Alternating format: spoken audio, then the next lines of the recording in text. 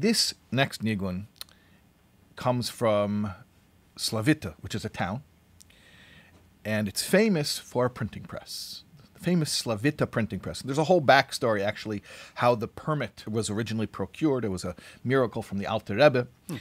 A story for another time. Right. But the printing press was founded by Rabbi Moshe Schapiro, who was the Rav of Slavita, and who was the son of Rabbi Pinchas Koretzer, who was a disciple of the Baal Shem Tov and Mizrach Magid. Right.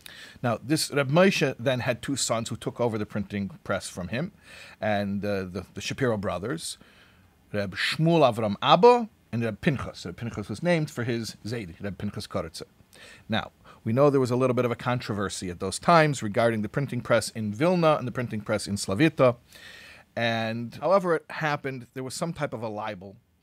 They were convicted and they were sentenced to a terrible, inhuman punishment, a brutal punishment, which is known as running the gauntlet. You have soldiers, rows of soldiers on either side, and they're holding weapons, clubs, and sticks. And each of the brothers would have to go in between these rows of soldiers, and they were braced into some type of a contraption, like a harness or something, so they couldn't bend over, they couldn't cover themselves. They're basically just held still, and the harness would be pulled through at a slow pace, so they couldn't speed it up. They would just have to absorb these blows from the soldiers. So they brought the first brother through, the older brother, Reb Pinchas, and it was there and then back, and then one more time again, 3 times through the gauntlet. And after he was finished, he was unconscious, and they hospitalized him.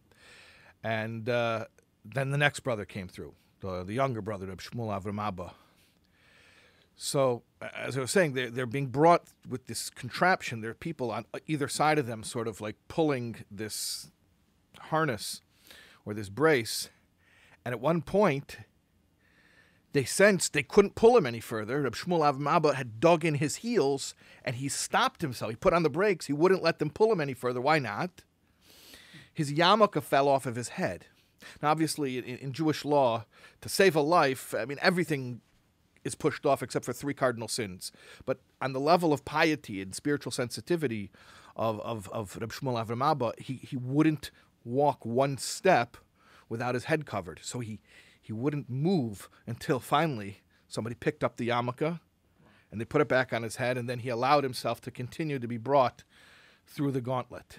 At any rate, as they were enduring this unthinkable brutality, they were able mentally, emotionally to endure by transporting themselves, I guess, into a sort of like a trance-like state by singing this Niggun.